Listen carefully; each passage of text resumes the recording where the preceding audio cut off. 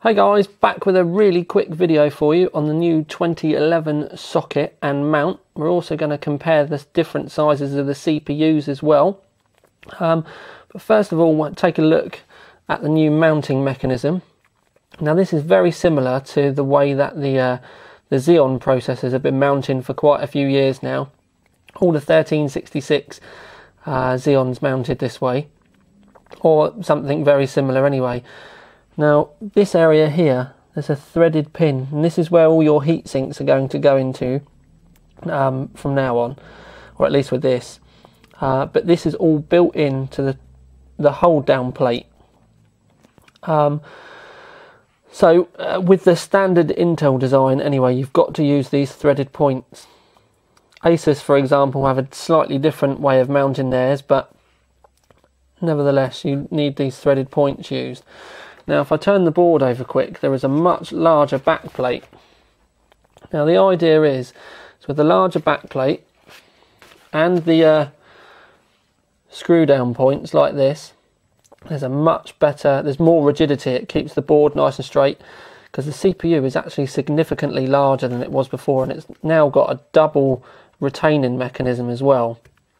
I will say that these mounting points are the same distance apart as a 1366, but because of the threaded points around the socket, 1366 native bolt through coolers won't fit.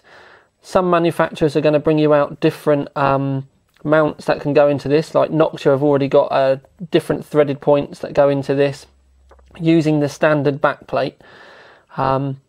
But it is worth looking at. So although the sizes are the same, with the boards that come with this mounting mechanism, you won't be able to use your old coolers unless you get a new mount. So that's something you really need to remember that. But the retaining mechanism, like I said, it's a double retaining mechanism. You release that side, so this is free now. Then this side you push down. You need to give it a little bit of a pull out to get it past this point. But there you go, you give it a little bit of a pull and it comes out. Trying to do it with one hand is complete fail. Right, there we go. Should really have got someone to help me with it. Anyway, once you've released those two, you can then release the main and retaining plate, which then gives you access to the CPU, which we can take out here, put it to the side, and we can show you the actual CPU socket itself. Now this is the first time we've been able to show you the CPU socket because of obviously the Intel NDA and the like.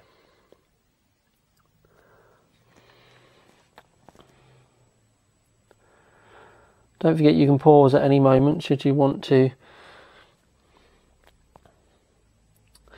One thing to note as well is not only is it double retaining, but there's rather than just two little notches on the CPU, there's two on each of the ends.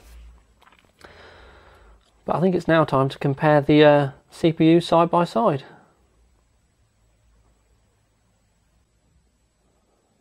Right then guys, this is an 1155 CPU, this is a 1366 CPU, and this is a 2011 CPU. Now you can see the sizes do gradually go up, obviously because of the different socket sizes. Something that is quite interesting, if you turn the 2011 CPU round,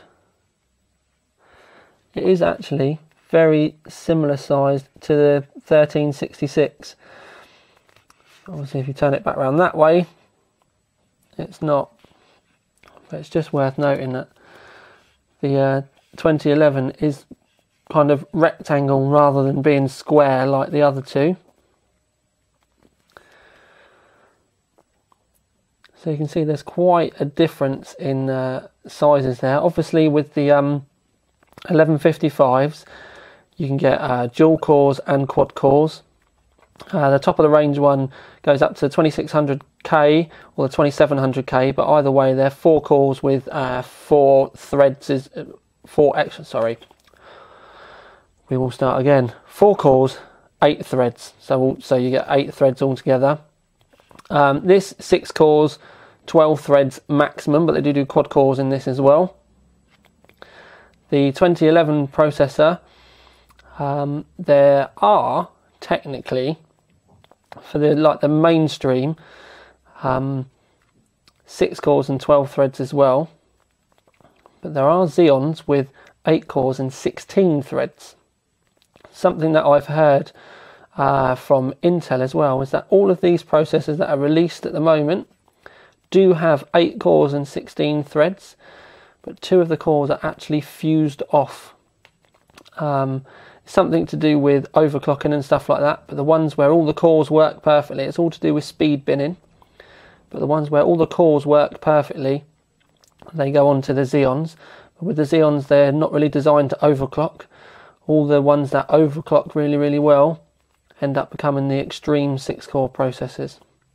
It's pretty much what many CPUs are like. They actually get binned, and it's to stop waste basically. So if there's something slightly wrong with one of them and it doesn't pass the tests, they pretty much turn it off and it becomes a lower CPU. That's just the way it works.